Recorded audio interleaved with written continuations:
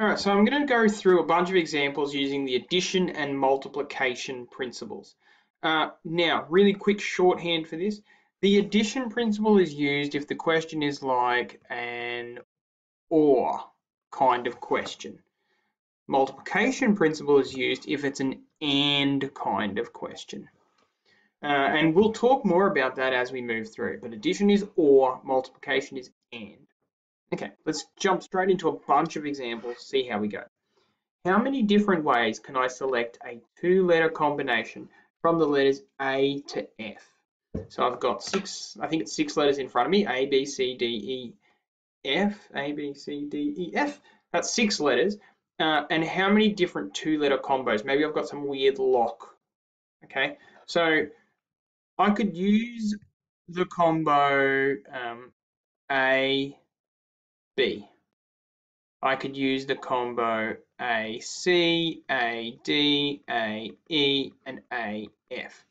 In this question, I'm assuming that I can't use the combo AA. I can't sort of use a repeated one. I could use the combo BA, BB, not BB, BC, BD, BE, and BF. And I could continue to do this, but it looks like I'm going to have something starting with A, 5 of those, something starting with B, 5 of those, something starting with C, 5 of those, something starting with D, something starting with E, something starting with F.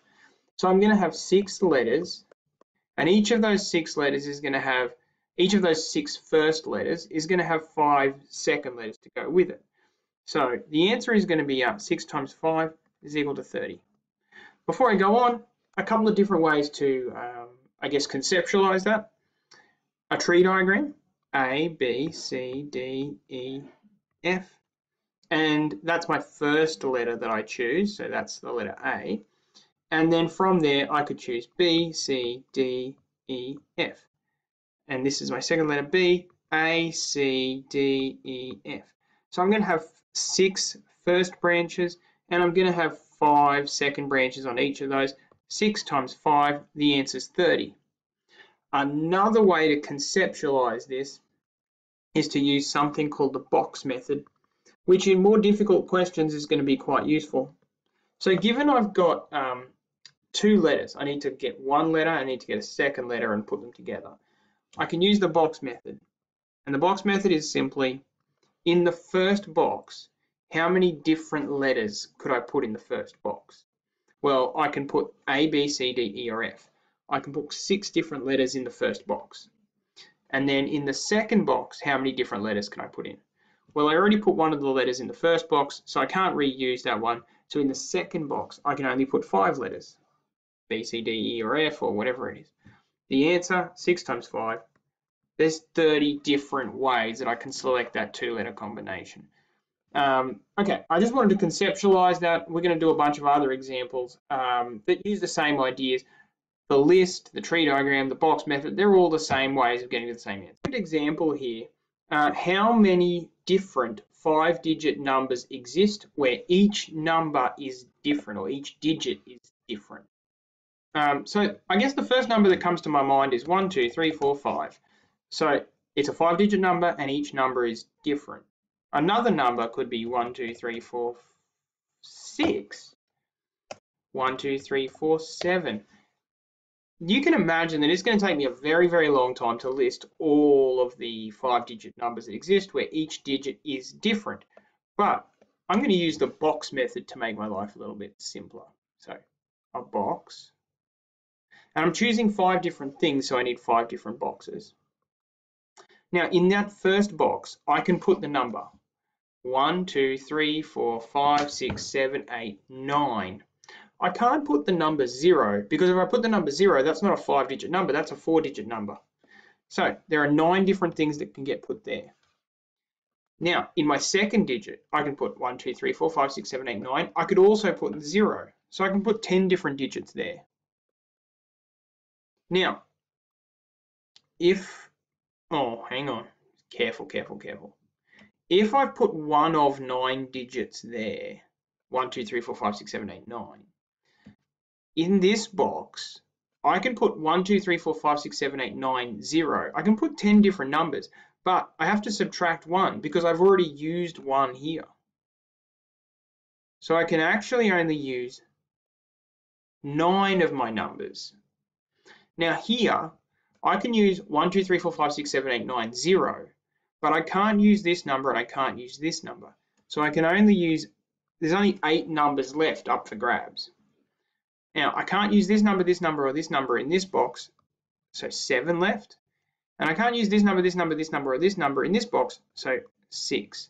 So how many unique 5-digit numbers exist where each digit is different? 9 times 9 times 8 times 7 times 6 equals 27,216. All right, let's try another one. So here's my next question. How many different 4 or 5-digit numbers exist where each digit is different?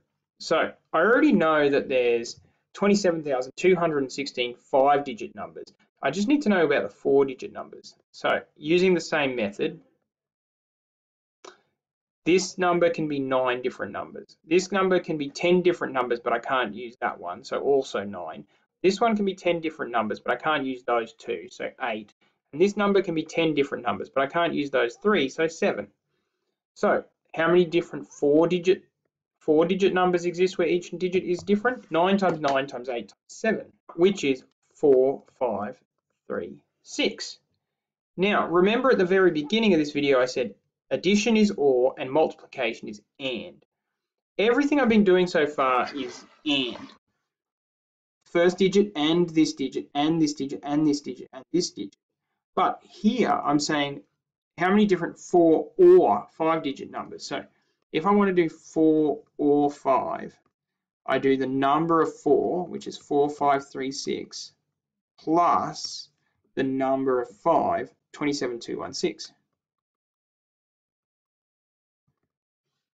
And that's 31,752, I believe. Yes. All right, so there's 31,752 4 or 5-digit numbers where each digit is different. Okay, I'm going to do something else. We go to a restaurant, and at the restaurant, you can have a choice of 3 different entrees. There are 9 different main courses, and there are 4 desserts. Now, if you're not feeling particularly hungry and you just want to eat one meal, you have 3 plus 9 plus 4 choices. That's 13, 16 choices. That's an OR kind of question, which is why I'm doing addition. I'm going to have an entree or a main or a dessert. Add up our choices, 16. Let's jump into some of the more difficult questions. How many choices of 3-course meal, entree, main, dessert are available? Well, again, that's just another box. So, my entree, there are 3 different things that I can have for an entree. There are 9 main courses, and there are 4 desserts. And I have to have 1 from this box, 1 from this box, and 1 from this box to have a 3-course meal. So 3 times 9 is 27, times 4, I think it's about 108. All right, so there are 108 different combinations of 3-course meal that can occur in this restaurant. What about part B here? How many choices of entree and main? So sometimes you don't have dessert. You have the entree, you have the main, and then you go down the road and you get like gelato from the ice cream place. So in that case, it's a 2-box kind of question. I'm going to have 3 times 9. There's 27 different things that can happen. How many choices of main course and dessert? So sometimes you say, no, let's skip the entree. We're going to have the main course and we're going to have the dessert. If that's the case, 2-box method, 9 main courses, 4 desserts. There are 36 different things that can happen. Okay, and then the last question here is probably the interesting one. How many choices of 2 or 3-course meals are available, assuming that a main course is always ordered? All right, so this is one of those OR questions because you can see the word OR here. how many different choices? Well, you could choose to have a 3-course meal, in which case there are 108 different choices. You could choose to have a entree followed by a main, which is 27 different choices. Or you could choose to have a main followed by a dessert. That's 2 different choices. That's 36. You add them up together, and I'm sure you'll get a number. I think 171 sounds about right. So there's 171 different things that can happen, assuming that everyone in the restaurant orders a 2 or a 3-course meal, including a main. Okay, that is the addition and multiplication principles in a nutshell. The ideas behind it are fairly straightforward, but you need to be very, very careful about how you interpret the questions as you go. Let's try some questions.